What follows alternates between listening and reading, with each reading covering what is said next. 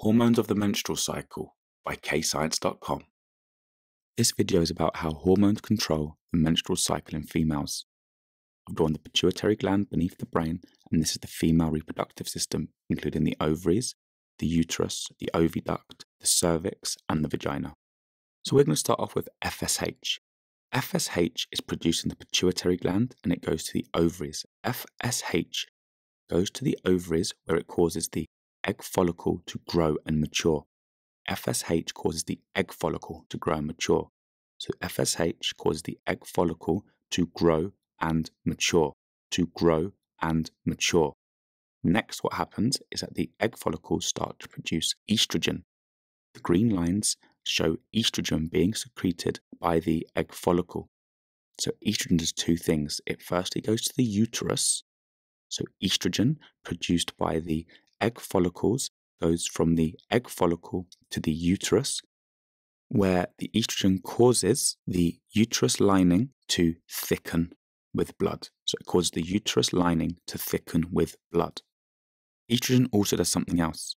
It goes to the pituitary gland from the egg follicle, where it stops FSH production and initiates LH production from the pituitary gland. So FSH is stopped as the egg follicle has now grown and matured. So now the pituitary gland secretes LH. LH is secreted by the pituitary gland, and this causes ovulation. So this stimulates ovulation in the ovaries. So remember this is the one thing LH does. It stimulates ovulation, which is the release of an egg from the egg follicle. So LH stimulates the release of an egg from the egg follicle. This is called ovulation. I'm now showing you the release of the egg from the egg follicle into the oviduct. So the egg is now being released into the oviduct. This is called ovulation. It's question time. Attempt these questions to check your understanding.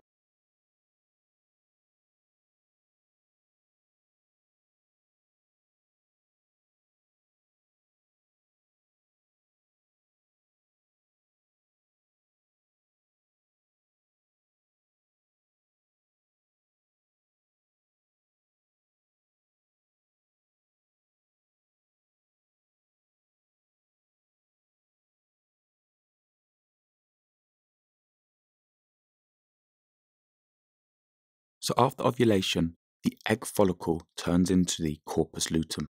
So the egg follicle turns into the corpus luteum. The corpus luteum in the ovary produces progesterone. So it produces progesterone. This is indicated by the black line, and it goes to the uterus lining. So the corpus luteum produces progesterone. So what progesterone does is it maintains the uterus lining. So if you've got progesterone levels that are high, that means the uterus lining is maintained. So progesterone, what that does is it maintains the uterus lining. And if the woman is pregnant, the progesterone levels stay high. This is to maintain the uterus lining so the woman does not menstruate while pregnant, therefore losing the embryo that would have been embedded on the uterus lining. If she's not pregnant, what happens is progesterone levels fall. So the progesterone levels are going to fall if she's not pregnant and an egg has not been fertilized. It's question time. Attempt these questions to check your understanding.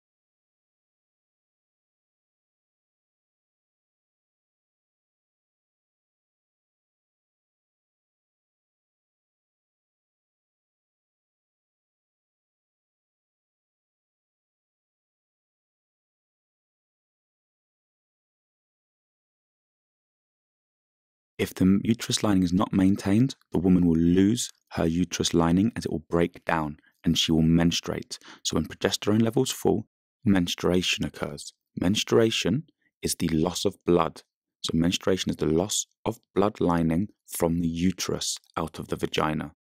Lower levels of progesterone, they're going to then stimulate. So low levels of progesterone stimulate FSH production. So it stimulates FSH production and the menstrual cycle starts again. It's question time. Attempt these questions to check your understanding.